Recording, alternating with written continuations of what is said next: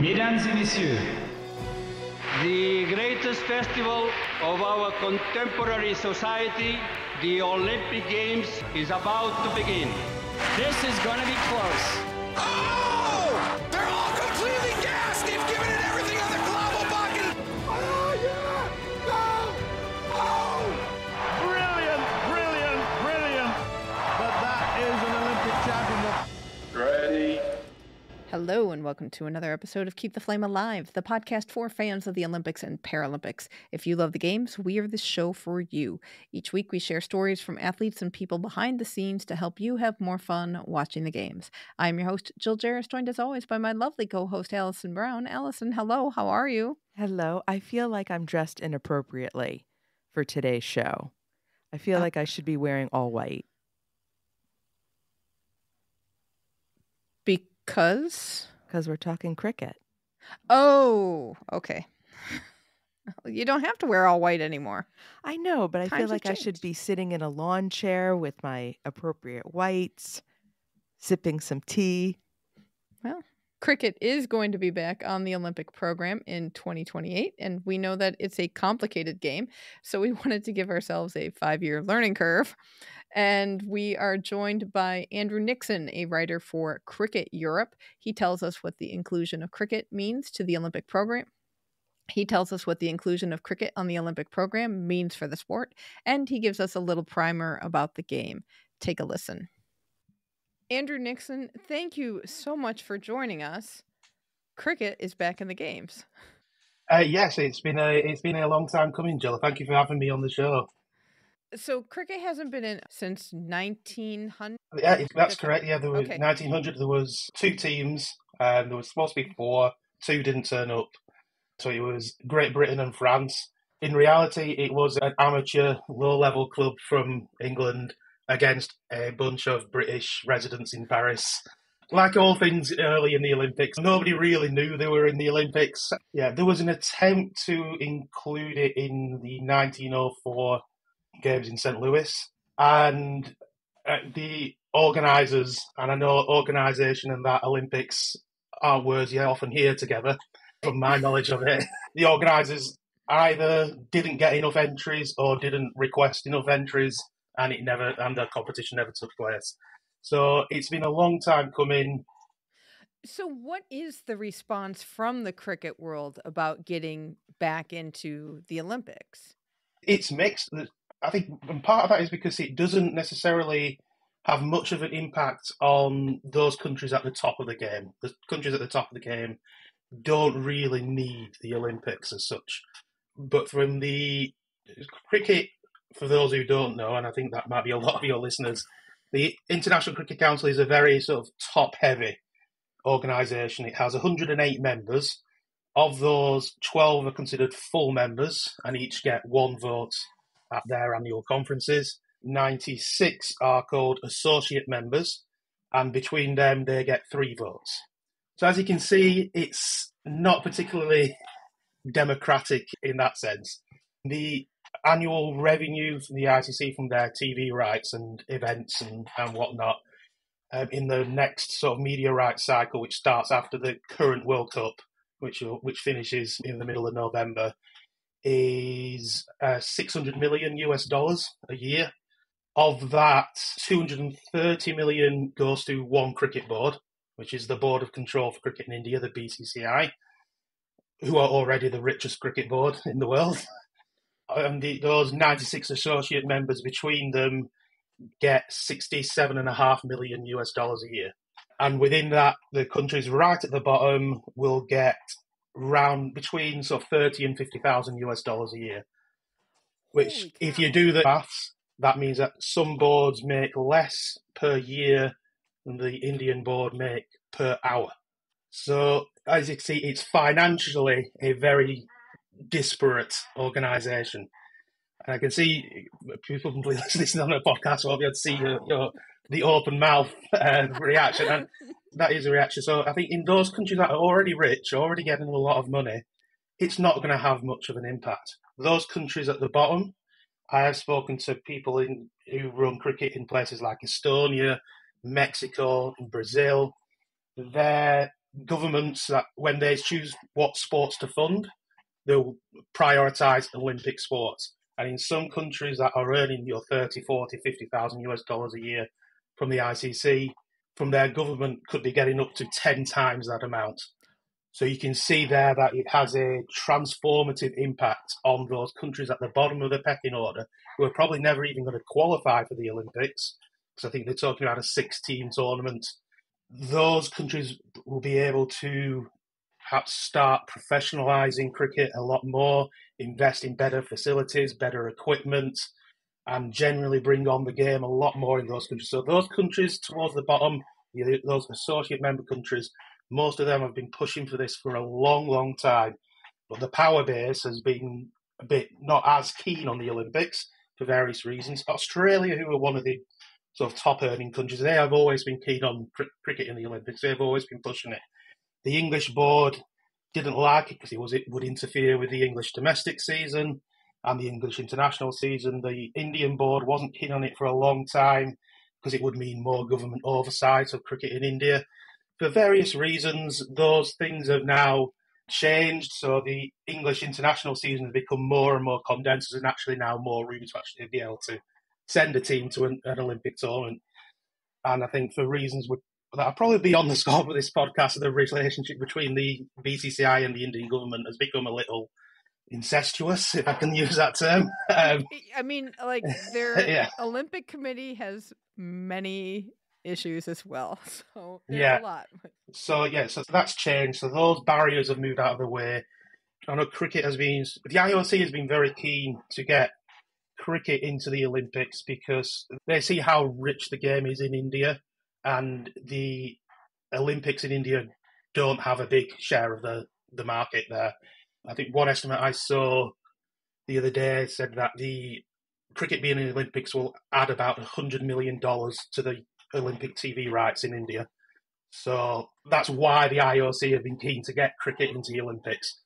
Cricket, it's been a sort of will they, won't they relationship, if you like, for a long time now. I think last year the ICC appointed the chair of the Board of Control for Cricket in India to their Olympic working group, and I think that was when they finally started to really push it.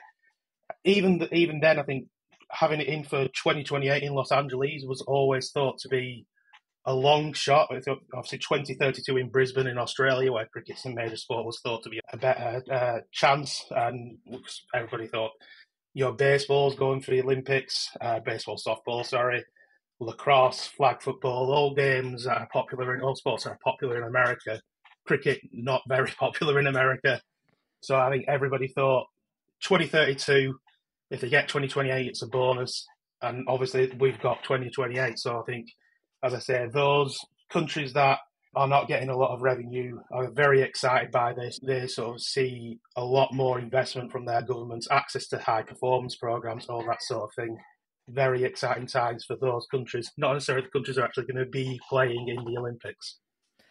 That's so interesting because, for what we were watching on our side, the Indian TV rights were a big deal for cricket being in the games. Do you really think that India cares to see? I mean, are they going to pay up, do you think, to see cricket in the Olympics?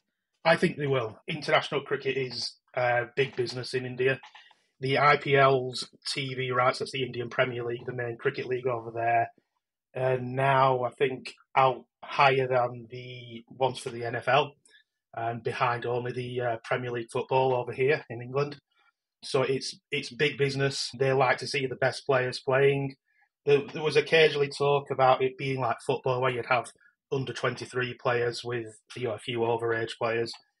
The IOC wasn't interested in that. They wanted the best players. They knew that's how they get the big money from Indian TV companies. As somebody who doesn't know much about cricket, and I think, like you said, a bunch of our listeners are in this boat, when I think of cricket, technically, I think of something that lasts several days, one match lasting multiple days.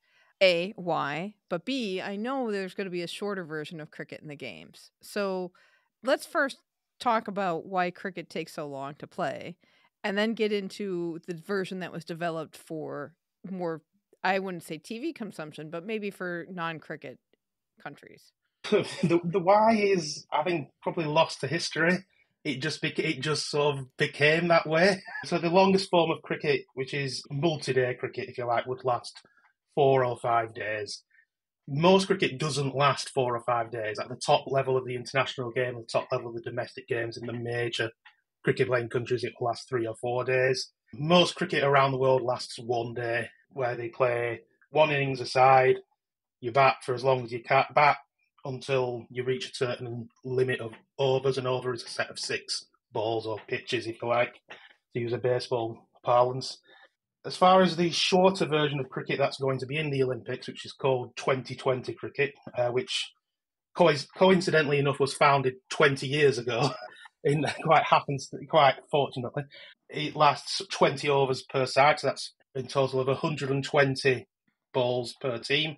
It was invented partly for TV reasons, partly because it was invented in England, partly it was because cricket attendances were down, because if it's taken all day, you can only really go to an entire match if it's at the weekend. So in England, 2020 cricket the game started at 5:30, 6 o'clock. So after work, you can watch for the evening. And obviously in the summer here, we get quite long evenings. It's light till after 9 p.m. in the north of England. So it's easier for people to go to the games. And then it sort of spread around the world from there into the major cricket-playing countries. And then it's spread outside of there. The ITC eventually identified that this is a potential growth area for the game. So being very keen to push those associate members, those lower-ranked members into T20 cricket to grow the game there. Because it's short, it lasts between 3 and 3.5 hours, so about the same length as a baseball game. So it's thought to be more marketable and be able to spread around the world, and that's the form that's obviously going to be in the Olympics. How do cricket purists feel about the change in format? Oh God, that's a tricky subject.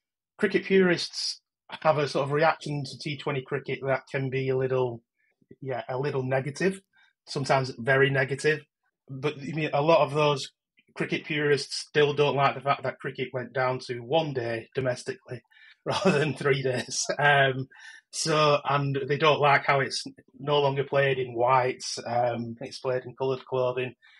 Purists in any sport will always bristle against innovation. A very easy way to start an argument amongst cricket fans is to talk about T20 cricket. A lot of them do not like it and will sometimes adamantly refuse to watch it, including some commentators even will refuse to commentate on T20 cricket. It's here to stay. I think I'm very much not a traditionalist. I think anything that gets more people interested in the game is a good thing in any sport.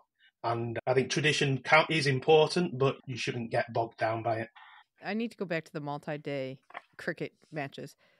How long are you there a day? If it's a 3-day match or 4-day match, how long is the play going on? Usually 6 to 6.5 hours. There's intervals every 2 hours. The cliche is cricketers break for lunch and for tea, which is true. In T20 cricket, they don't. There's a sort of 10, 15-minute break between innings, and that's it. There's no lunch break, there's no tea break. But if you're out there for 6.5 hours, you need some breaks. You can't actually be physically out there in the sun for 6.5 hours. Let's just go through some basic cricket terminology. So, T20 game, how many players are on a team? There are 11 players per team. Will all of them be on the field when it is their turn to field? Yes. Okay. So there's no necessarily reserves in the back. So there are reserves in the back who can come on in the event of injuries to the fielders. The reserves aren't allowed to bat in the game. If you get an injury, that's tough, unless it's a concussion, in which case you are allowed to replace the batter. What does the field look like? Yeah, so the whole cricket field, there's no sort of, it's like baseball, there's no sort of fixed sort of your distance or size of a field or shape. It's normally sort of roughly oval shapes, about 150 yards in each direction. a diameter of 150 yards, essentially.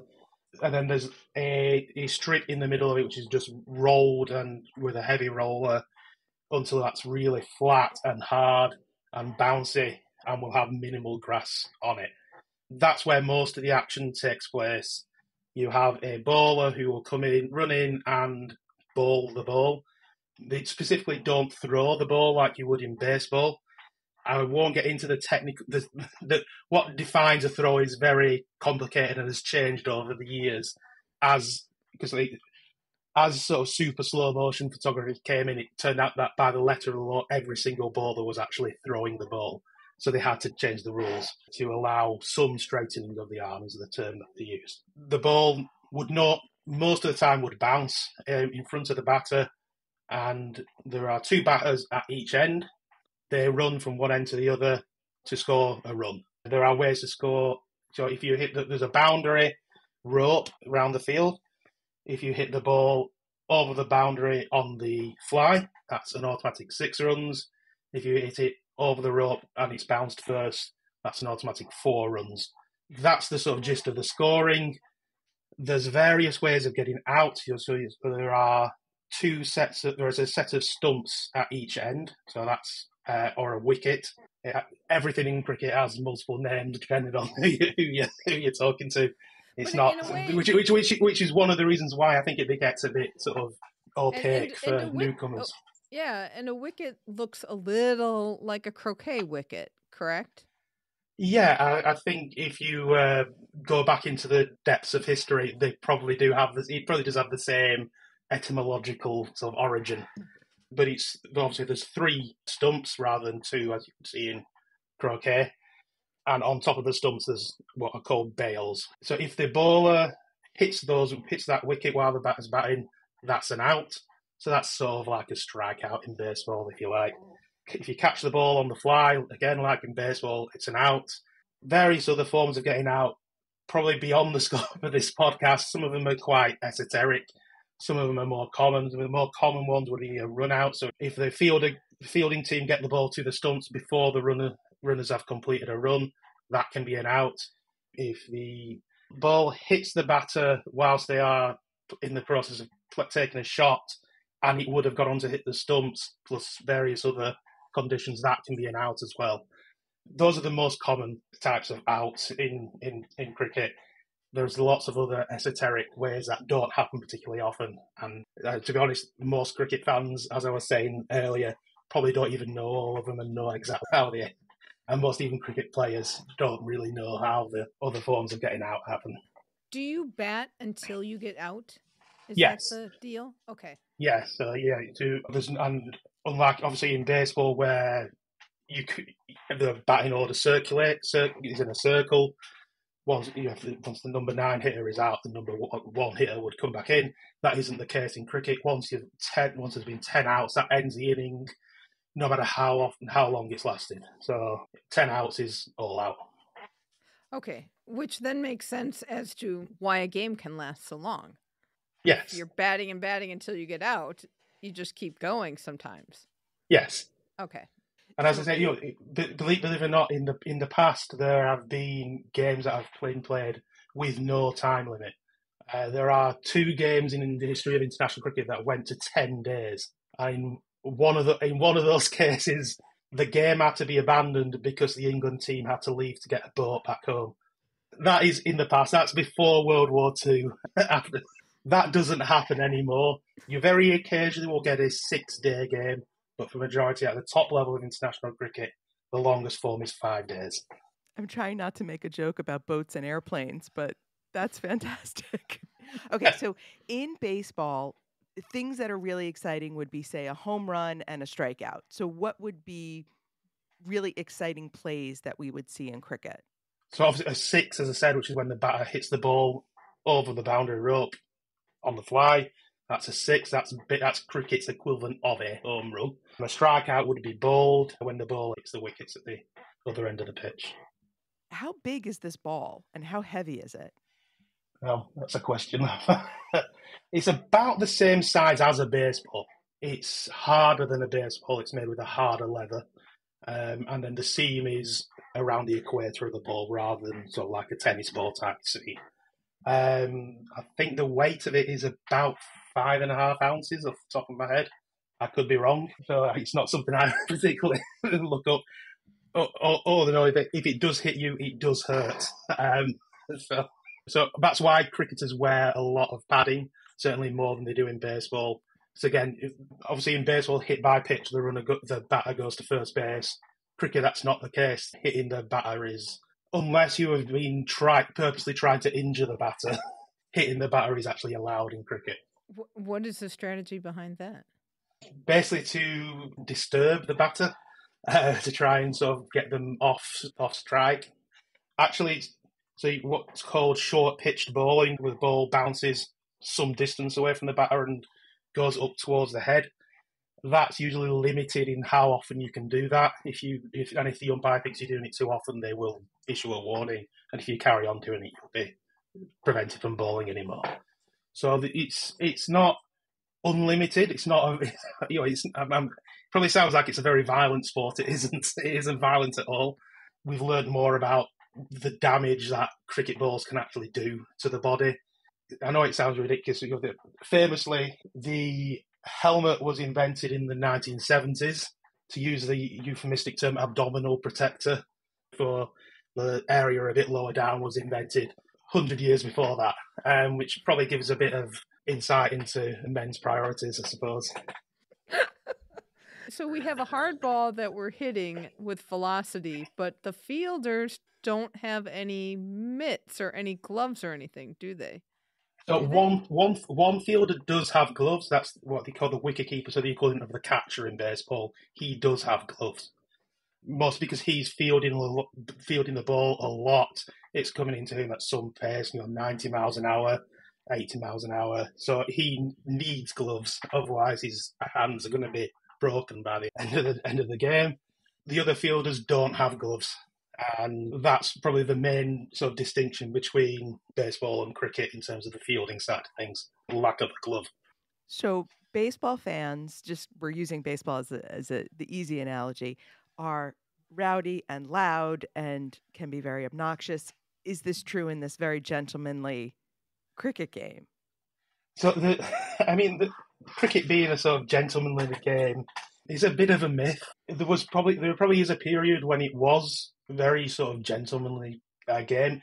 The history of cricket, it was largely, and I'm going to get into a very deep history of cricket, it was rich landowners would get their strongest players, the working class players, to play the game for them and bet huge sums of money on it. It was never really a sort of genteel pastime between people who live in the country. That's the image that cricket likes to portray itself as. Like all things, it's a bit of a myth. But the English spectators tend to be probably more reserved than a lot of spectators in other countries. And that sounds like I'm making sort of generalisations, but even within England, there are some spectators who will be more rowdy than others. Certainly, if you go to somewhere like India, their spectators are incredibly passionate, loud, noisy, really cheering on the team. And same in sort of Australia, New Zealand as well, all over the sort of Indian subcontinent. And yeah, so the fans, like any sport, can vary from being very sort of genteel and polite. In T20 cricket, they tend to be a bit more rowdy. Are there cricket hooligans? Oh, occasionally. Yeah, most of the early sort of cases of streaking in sport happened in cricket, believe it or not. There are various famous instances from the 70s and onwards of people streaking at the cricket. It's tended to be a bit more, I think certainly in England, I think spectator safety became quite important in all sports. We had a couple of crowd disasters in the 80s. You may be familiar with them, which sort of meant that spectators were a lot closely policed at sporting venues, and you rarely get those instances. Now, occasionally you'll get a fan who will run onto the field. They are very swiftly dealt with, as they should be, because we've seen incidents in other sports where people have rushed onto the field without your good intentions, and you never know what's going to happen these days. So, yeah, it's rare. It does happen, like in any sport. But when it does happen, it's usually swiftly dealt with, and everybody moves on. Okay, good. So we who have never seen a cricket match do not need to worry about certain fan behavior. We can just sort of follow the crowd and we'll be good. Yes. Yeah, and I think the best thing to do is to learn the game is to watch it. And it becomes difficult because a lot of TV coverage of cricket in non-traditional cricket playing countries is on minority sort of cable channels. Willow TV is the one that's in the US. Some cricket is now in the US. It's on is it ESPN Plus, the sort of ESPN streaming service. So there's some cricket on that. There are sort of free streams of cricket various around the world, in various places around the world, which you can find as well. Not always the top level of stuff is available for free, like anything in life. You can find it if you look for it, and the best way to learn is to watch the game, which is the case, I think, in a lot of sports. If you watch it enough, you'll pick it up. And as I do recommend T20 for newcomers because it's a short version of the game, and it's very sort of easy to pick up, and it's very easy to... If you know baseball, you will be able to figure out what's going on eventually if you watch it enough.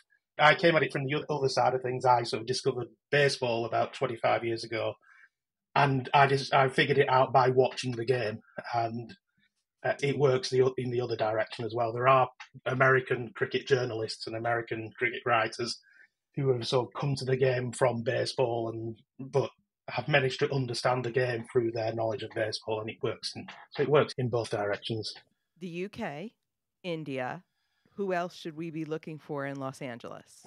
Australia, I would imagine, would be sort of dead certs to qualify. Pakistan, Sri Lanka. Now, I think they're talking about a 5-team tournament with obviously the US. Well, I say obviously, it's not always the case. I know that host nation doesn't always get to play, but I would hope the US does. So I reckon those are probably the most likely 5 participants. One of the best sort of T20 teams in the world is the West Indies, which is a group of mostly English territories and countries, English-speaking territories and countries in the Caribbean, so the former colonies, or in some cases current colonies. We won't get into a colony.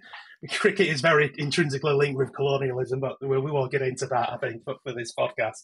But obviously they would participate separately in the Olympics, so you wouldn't see that West Indies team in there.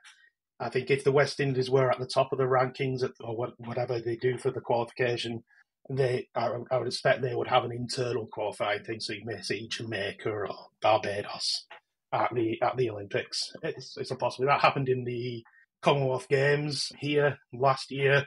So the West Indies had a women's cricket team that had met the qualifying criteria, but obviously they had to have a qualifying competition internally there. So, yes, we should probably say cricket, it was in the Commonwealth Games last year. It was in the Commonwealth Games back in 1998, a men's tournament. It's been in the Asian Games on and off since 2010. It's been the Pacific Games on and off since going way back to 1979. And that was more of the longer 50-over form. And obviously in the Olympics back in 1900, it was one multi-day match, which lasted 2 days in that case. So, yeah, it's been in these multi-sport events before. I think it's in the African Games next year. I think it's next year. So, yeah, it's been in these events before. So they would have to split up West Indies unless they made an exception? Yes. Okay. Basically, and that, as England would become part of Great Britain, much yes. like... Yeah, so much like other team sports, but then in like World Cup soccer, England and Wales and they all split apart in Scotland. So the England team actually represents England and Wales. There's a sort of silent and Wales in the England team. Scotland play separately, and then Ireland play as an all-Ireland team as well.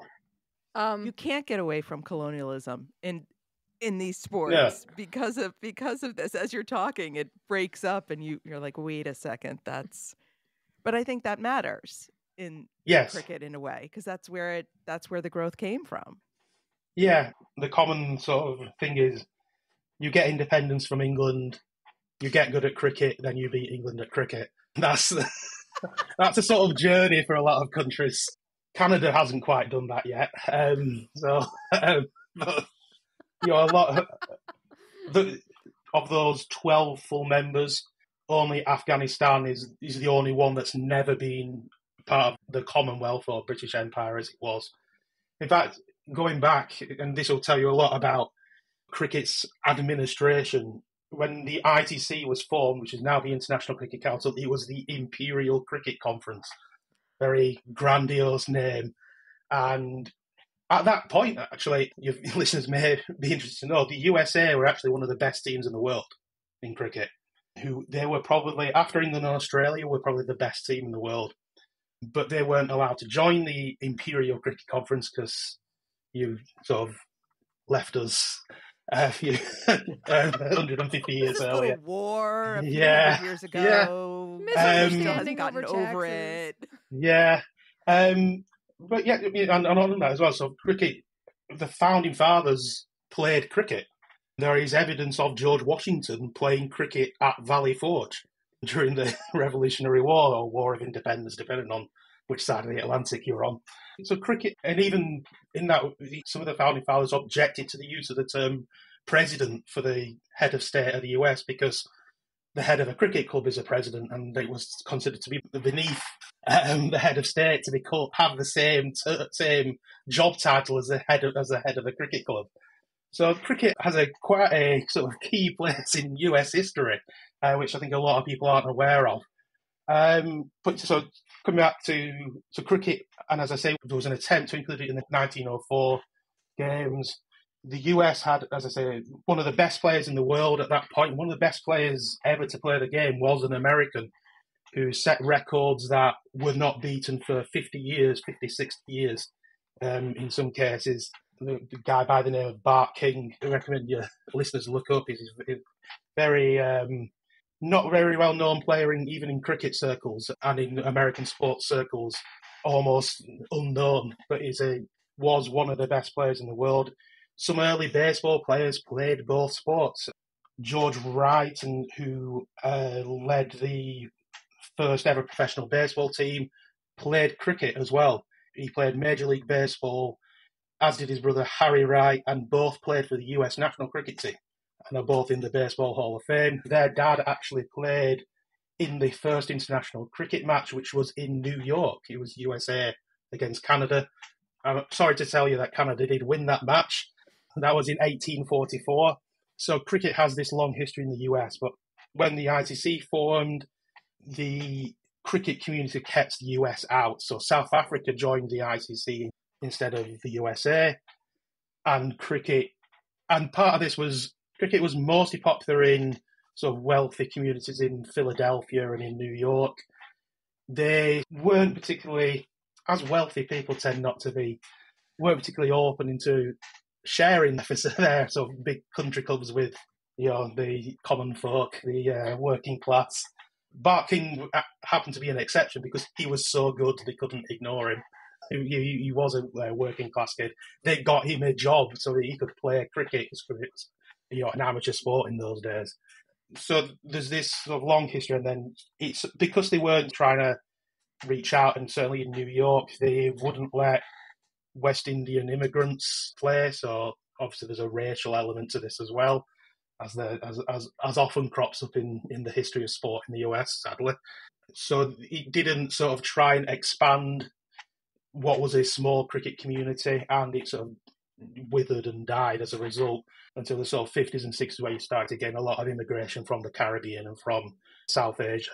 And that's sort of when cricket had a bit of a renaissance in the USA. So the ICC changed the I from imperial to international in 1965. And at that was the first point they allowed non-Commonwealth countries to join. The first two non-Commonwealth countries were the USA and the Netherlands. Dutch cricket has a long history as well that I think a lot of people aren't aware of. The Netherlands are probably one of the best sort of non-Commonwealth countries in the game. Obviously, Afghanistan are the best at the moment. Netherlands probably second best. And so they joined in 1965. The USA have been at various times expelled from the ICC or suspended. I mean, the politics around cricket administration in the US probably makes the sort of presidential election look positively sane. So to give you an idea of what it is. there are sort of various. I recommend that your listeners Google Kenwyn Williams and Facebook. It's Kenwyn, Kenwyn Williams and Facebook, and you will be entertained at what was previously a high-ranking cricket administrator in the US was doing on social media. I won't get into the details. I'll leave that as a nice sort of surprise for your listeners. It's very entertaining of what was going on. So the ICC, as I said, they suspended the USA Cricket Association at various times. I'm trying to remember this off the top of my head. In 2005, then again in 2007, then again, I think in 2014, and they were finally expelled, I think, 2016. I think I'm getting my dates right here. And then a new cricket board was formed, and the ICC let the USA back in. The ICC has long targeted the US as a major place for expansion because there are a lot of cricket fans in the US, such a big country with a large sort of immigrant population from the Caribbean, from India and Pakistan and places like that, who have sort of kept cricket alive in the US. So any cricket website, usually their their top sort of readership will be from India, and the USA is normally somewhere in the top 5. That's certainly the case for the cricket website I write for.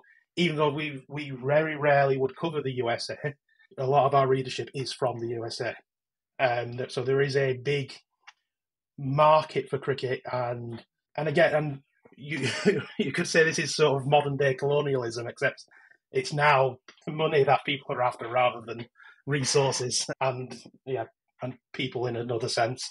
So it's eyeballs that cricket has been after in the US. There's been several attempts to launch a T20 professional league in the US. There was one attempt right in the very early days of T20 in 2004, which until this year was the only league to actually have a season. A friend of mine by the name of Peter Della Penna, who's an American cricket journalist, has long said, whenever you see news of a T20 league launch in the US, do not believe it's going to happen until the first game starts, until the bowler is actually running in to bowl the first ball. Do not think it's going to start. And then last year, eventually, after a couple of delays because of COVID, Major League Cricket was launched in the US. This year. Minor League Cricket was launched a couple of years before that. And that was reasonably successful, and that's going to hopefully continue as long as the cricket administration in the US doesn't have another meltdown, as it has had a tendency to do in recent years. It's amazing that they got it in for LA 2028. And I get from the International Olympic Committee side, well, we would really like to see cricket to get the Indian money, but with USA being the bad seed of cricket, I'm just amazed that they got it in for this game. Yeah, and a lot of that is to say, the ICC, when they look at the US cricket, sees dollar signs, and they see lots of cricket fans, and if they can have, the T20 World Cup is being co-hosted by the West Indies and USA next year. I think they are playing somewhere on Long Island in the sort of New York metro area, in the Dallas area, and in Florida. I'll have to double check that. There is a cricket facility in Los Angeles in a place called Woodley Park. Interestingly, this may interest people, the cricket in Los Angeles was originally founded by British actors in the 1930s. So you would have games where it was you would have Boris Karloff playing. So you've got coming out to bat, and behind the wicket is Frankenstein's monster. There was a guy whose name escapes me now who actually captained England at cricket and later became a Hollywood actor, and he was sort of behind it. I'm racking my brains and I can't quite remember the name now, unfortunately. But that was where sort of cricket in Los Angeles was founded, and then the Woodley Park facilities we just hosted a couple of low-level international tournaments. I think for the Olympics, they'll probably want to. There's no sort of facilities for spectators, for example, at the ground. I think they want to sort of put in some, maybe temporary seating and whatnot, and put in, more facilities for the media and the like, so to be able to actually host that tournament. So there is a facility in Los Angeles there. It would need, I think, a lot of work for a major international tournament. Okay, barring Boris Karloff coming back for Los Angeles, which I'm going to be thinking about that for a long time.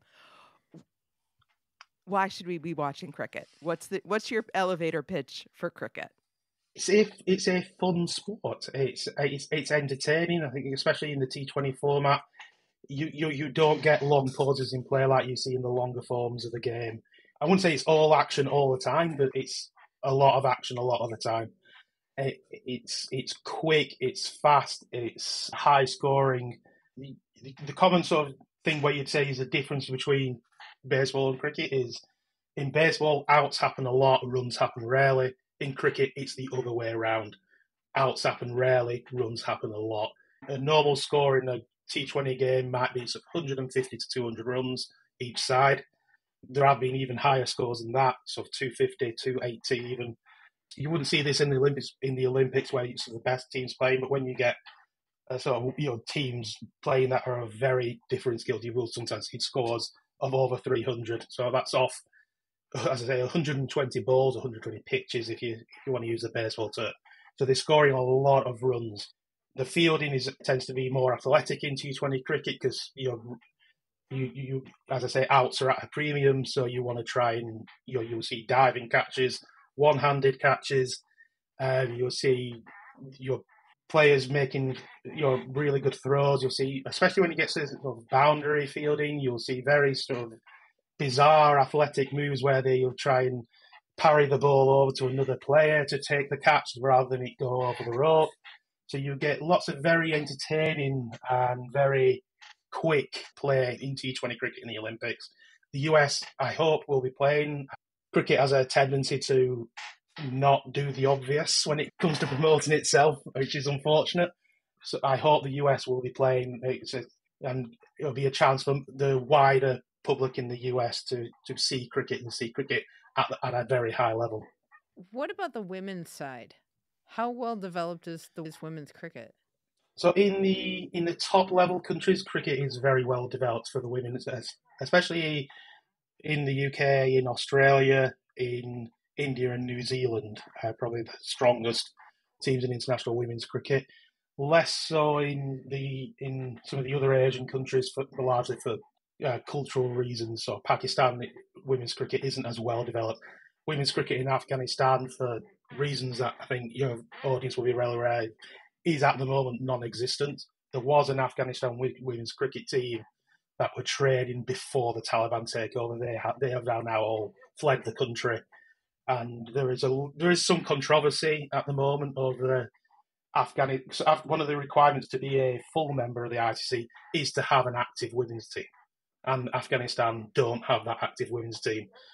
So there's a lot of controversy around that at the moment. I think I read recently that the IOC are looking at actually banning Afghanistan from the Olympics because of that sort of lack of women's sport. So Afghanistan probably would be in the running to qualify for the men's tournament, but obviously may not be able to because of that ban. Which is unfortunate in a sense because there's some very exciting players in Afghanistan. It's not their fault, I suppose, that the Taliban have taken over, and a lot of them are very sort of anti the Taliban, but aren't necessarily vocally opposing it for obvious reasons, because for safety reasons. So women's cricket, so New Zealand, India, England, Australia, probably the strongest teams. You may see Sri Lanka as well, another team from the Indian subcontinent qualify. The USA women's team is not as strong as the men's team, to put it as politely as possible. They have had a couple of players come in from other cricket playing countries recently who have US parents or were born in the US. There's a female player over here who plays domestically in England called Tara Norris, who was born in Philadelphia. So she's played for the US national team. So they've had some good players, but women's cricket, I think, is with all the sort of administrative problems that US cricket has faced, and I think sadly it is the case in a lot of sports where the administration sort of falls off.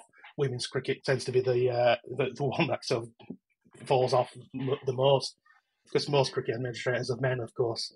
These are sadly often the case. But yeah, women's cricket is a growth area, and in terms of the sort of non-traditional playing countries as well, it's very different in the women's game than it is in the men's game. For example, some of the some of the best teams in women's cricket outside of the big cricket playing countries are teams like Thailand, Brazil, and Germany, who are almost nowhere in men's cricket. We're well short of qualifying for World Cups. Thailand have qualified for a Women's World Cup, and I sort of push on the sort of door of qualifying for others as well.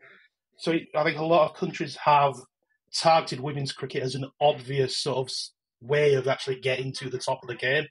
It's a lot probably easier. There are less really good women's teams than there are men's teams, so it's a lot easier for them to get to the top. Certainly that's the case in, as I say, Thailand and Brazil. So Brazil actually have a professional women's team.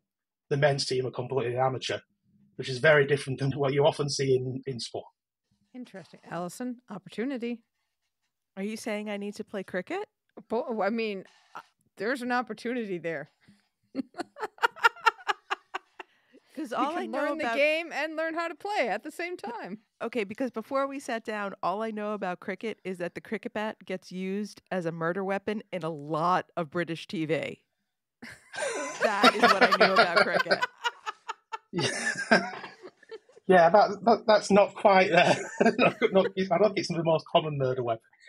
I mean, it's a hefty piece of lumber. It doesn't break as easy as a baseball bat. I would much rather have a cricket bat under my bed than a baseball bat as a weapon. You know, you can very easily knock someone out with a cricket bat. That very rarely. I say very rarely. There was an incident in Canada about 15 years ago where Pakistan were playing, I think India actually, in just outside of Toronto, and one of the crowd hurled some insults at one of the Pakistani players who wasn't exactly known for his athletic build, shall we say.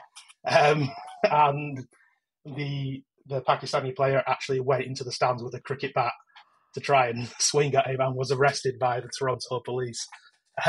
So I know I said earlier there isn't cricket hooliganism. You're probably more likely to see it from the players than you are from the fans.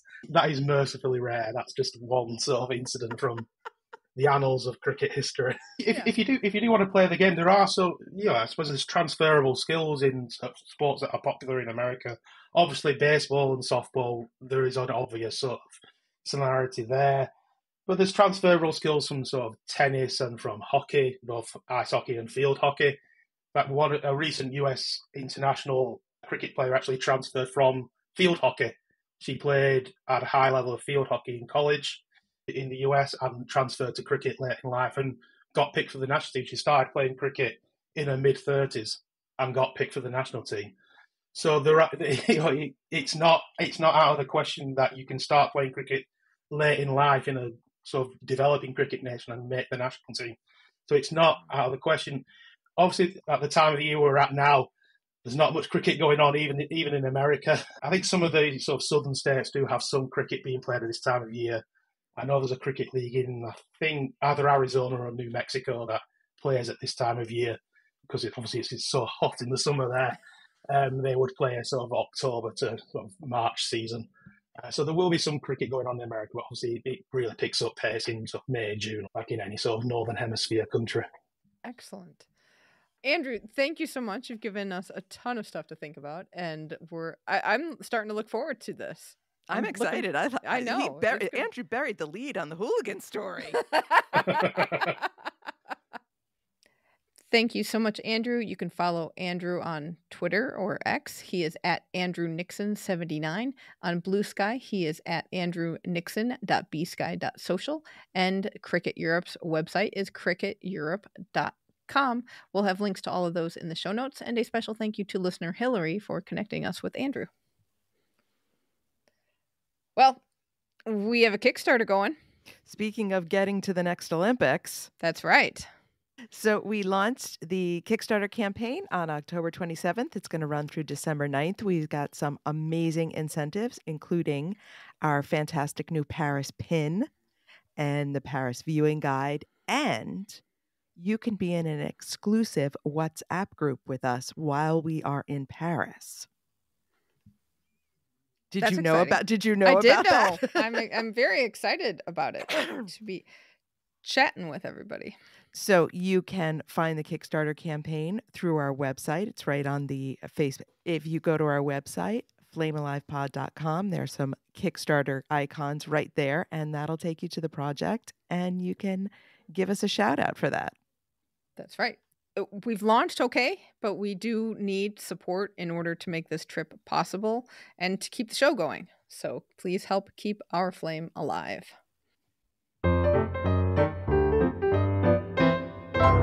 That sound means it is time for our history moment. All year long, we've been looking at the Seoul 1988 games as it is the 35th anniversary of that event. My turn for a story, and I wanted to talk about Greco-Roman wrestling, specifically the super heavyweight category, which for the first time at Seoul, and we love first times, We do. the super heavyweight category had a weight limit. So prior to this, it did not have an upper weight limit, so you had wrestlers weighing upwards of 182 kilograms or 400 pounds. Oh, geez. Now the maximum is 130 kilograms or 286 pounds. Also, no big. That's not a small size to move around either. Though I would be concerned about the people who are trying to make weight and they had to lose 100 pounds. Well, the final of this event was a battle of Iron Curtain strongmen. In one corner, you had Bulgarian Wrangel Jarovsky, the reigning bronze medalist from the 1987 World Champs. Jarovsky won his first 3 bouts by passivity. He beat Egyptian Hassan El Haddad by 5-0 decision, and then he beat Japan's Kazuya Deguchi 14-0 to make it to the gold round match. Does passivity mean they took one look at him and just laid down and said, "No, I am not wrestling that man"? Not today. The other side of the bracket featured a young upstart 21-year-old who had joined the Soviet national team just the year before, but had been a 2-time world junior champ. His promise was so great that he was the Soviet Union's flag bearer for Seoul 1988. His name? Alexander Karelin. Oh, we've heard that name before. That's right. This is Karelin's first Olympics. He is out to prove himself. In his first 2 rounds, Karelin won on passivity calls. In round 3, he took down Austrian Alexander Neumüller in a fall. In round 4, he trounced American Dwayne Kozlowski 15-0, racking up the maximum number of points allowed within 2.5 minutes. In the finals, Jarovsky quickly got 3 points by throwing Karelin. A shock. But then there was a penalty, so Jarovsky had to go into the parterre position where he gets down on the ground and Karelin has to try to lift him up and throw him over. And that's Karelin's signature move, as we would come to find out over the decades. Karelin, even at this age, looks like he's chiseled out of marble. If you look at it, and Jarovsky looks like a big guy, big super heavyweight type of guy. Karelin is a chiseled statue at this point. He could lift another super heavyweight man and throw them down to the ground. This time he did not quite get Jarovsky down, but he got a couple points, so they're now 3-2. And that's what the score is going into the final round. In that round, Karelin gets penalized. He has to go into parterre, but Jarovsky can't lift him up at all. Because he is a marble statue. Pretty much. Karelin wins an additional point on a warning, which forced Jarovsky back into parterre, and that's when Karelin does it. He flips him over, makes it a 5-3 game, and then runs out the clock to win the gold medal. One of the videos I watched, which I will link to it in the show notes, it's a British commentator who says after the match, "This could be a man with a very, very bright future." What an understatement. My Right? goodness. So Alexander Karelin would go on to dominate the sport for over a decade. He won golds at 1992 and 1996 before a massive upset in the finals at Sydney 2000 by American Rulon Gardner. Gardner handed Karelin his first loss in 13 years.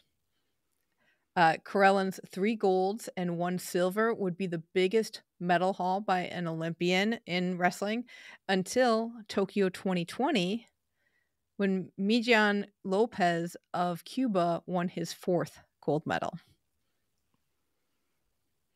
So Karelin has gone on to have, beyond sport, he went on to have a career in the government in Russia. Drofsky also competed at Barcelona, but he only made it to the second round. And sadly, he died in 2004 on a fishing trip when his fishing line hit an overhead power line and electrocuted him.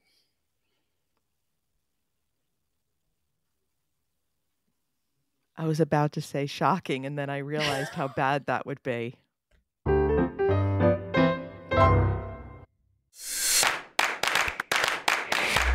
Welcome to TKFLASTAN. And now is the time of the show where we check in with our team Keep the Flame Alive. These are past guests and listeners who make up our citizenship of TKFLASTAN, our very own country. Some Pan Am Games results. Tim Sherry won silver in the men's 3 position 50-meter air rifle. Evan Dunphy's hamstring injury from earlier this year took a toll on his fitness, and he finished 9th in the 20-kilometer walk at the Pan Am Games. And also, TKFLASTANi Rob Snook has been commentating at Pan Am Games. And also, if you check out his Instagram, a little DJing. Oh, nice. Team Schuster has qualified for the playoffs at the Sioux Curlers Fall Classic, but did not make it past the quarterfinals. Andrew Marinus' next book will be on the first Special Olympics, which was held in Chicago 1968. If you have a connection to that event or know any of the organizers, participants, or their families, or have expertise on how people with disabilities were treated in the 1960s, Andrew would be very grateful for some input and advice. His Twitter handle is TrueBlue24. That's TrueBlue24. And parachuter McKenna Gear's husband was in a work accident and sustained a back injury. Although workers' compensation is involved, he will be off of work for 10 to 14 weeks to heal. And workers' compensation in the U.S., it varies state by state for what you get. So we don't know if his full compensation, his full salary will be compensated while he heals. So a GoFundMe has been started for them, and we'll have a link to that in the show notes.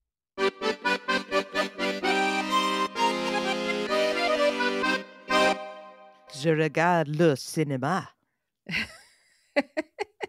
Duolingo's going well for you. I got a whole sentence there. Other things you can regard, that would be the opening ceremonies. We have a little bit of news from French TV channel RMC Sport. They report that there's going to be 300,000 free seats for the opening ceremonies, and these will be on upper platforms along the Seine. This is in addition to the 100,000 ticketed places that are going to be on the lower part of the Seine. The article said something like close to touching the water, but the lower ticketed places will have a better viewing position, it sounds like. This is important if you want to see the opening ceremonies for free. You will need a ticket. So this ticketing plan is supposed to launch at the beginning of 2024, and it's going to be run by France's Ministry of the Interior. So we're going to do a little bit of research to figure out what needs to happen for people who want these tickets, what the process is. The ceremony is also going to remain what they call adaptable, meaning that if there's going to be a strong security threat, the numbers of free tickets could be reduced. And that sounds like it could go all the way up to right before the ceremonies. They could decide how many people get in and how many people don't get in based on the threats around. There will, yeah. Go And ahead. if people waiting to get in are being stupid. Could be. But I also think that if they start this, I mean, the ticketing process will probably be sold out pretty quickly. Oh, I would expect. So you'll have to claim your ticket pretty soon and hopefully not just show up and think you can get in. That, I think, will be an issue as well. And there's also going to be 80 giant screens along this 12-kilometer route so that you'll be able to watch things that aren't happening right in front of you. Je regarde. Le scrid. There's some protests going on in Tahiti over a tower that the organizing committee wants to build in the surf. Generally, when there's surfing competitions, there is a viewing platform, for lack of a better word, but it's covered. So it's like a viewing cabana in the water, but it's on a platform. So the one in Tahiti is wood, and they take it apart and dismantle it, it sounds like, when there is no surfing competition. The organizing committee wants to build one that is bigger. They say it needs to be bigger, it needs to be air conditioned, and it's going to be metal or aluminum, but it's going to be not wood, basically. It does not need to be air conditioned. I cannot imagine. You went to Tahiti. You do not need your tower air conditioned. Come on. Let me make sure I have this right. Yes, and it's going to have toilets. Well, supposedly. Right. Well, I mean, you could run down in shifts, go back to whatever thing is on land to get a toilet. It's supposed to have space for 40 people, and the tower is supposed to meet some safety standards. The residents say the new construction is going to cause damage to the coral reef and impact the marine ecosystem and potentially impact this perfect wave that the organizing committee is trying to chase. There's a ton of articles about this. One of the ones that we read is from The Guardian, but there's also words from the Tahitian president who wasn't in charge when this was started, but it was like, oh, I really don't think this is a great idea now. And there's a lot of saying that it's kind of hypocritical to say you're going to have this environmental friendly games and then build this giant tower here. The Tahitian president also said, I really wish we weren't putting it at this beach to get this wave. We could have put it in other areas that maybe didn't have this coral reef and have perfectly nice waves. But this is causing a little bit of concern now. Or maybe we could have, I don't know, had it in France. Totally different story. But we want the wave. We want the wave. I'll give you a wave. Yeah. Also, other issues about housing. So several news outlets, including Le Parisien, say there are plans to rehouse more than 2,000 students during July and August 2024 and use their dorm rooms for firefighters, law enforcement, security, and other types of people for the games. The students would be rehoused for 2 months, given €100 and 2 Olympic tickets for their troubles. This, of course, is now tied up in the court system. So we're going to see what happens. If the rehousing is so good, why don't we just rehouse the people that they're rehousing? Like, why don't we just put the firefighters, the law enforcement, and the security in the rehousing instead of making the students move? One would think. I guess they want the location. It's another one of those sticky situations, I will say. And you didn't think this through. Once again, you didn't think it through. LA, take note. Think it through. I think they've already got a lock on those dorms, though, for the summer. Well, yeah, I mean, right off the bat, you know, July. Yeah, but there are still students. I mean, like this, there are still students who are there in the summers. There are a lot of summer students. Yeah. But if you know ahead of time, like now for 28, you can't have a dorm for this summer, you plan around it. Right. And I would hope, I don't want to assume, but I hope, and I'm pretty sure that's what LA 2028 has done. Also in the hopes and assumes, did you see the director of the opening ceremonies talking about, oh, it'd be nice to have Daft Punk reunite for the opening ceremonies? And Daft Punk said, no, thank you. Like, again, let me just come up with an idea and it will happen, or let me get embarrassed in the press. You might have wanted to, I don't know, knock on their helmets and ask them first. Just a thought. Let's end on a better note. Aviation A to Z reports that Qantas is adding a nonstop flight from Perth to Paris. It is similar to the flight they added to London in 2012.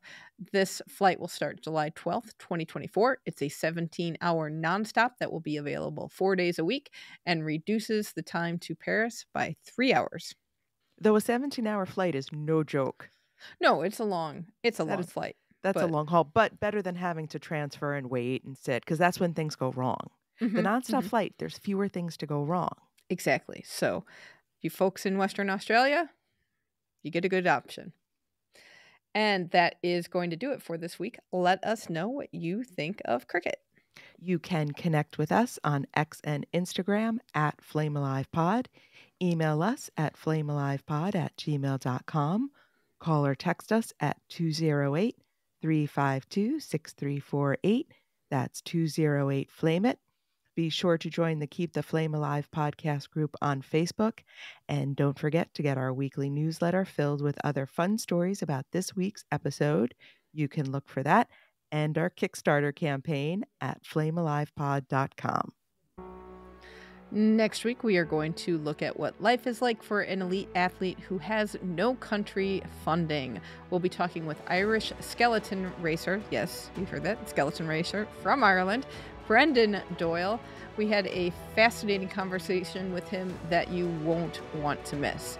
So thank you so much for listening, and until next time, keep the flame alive.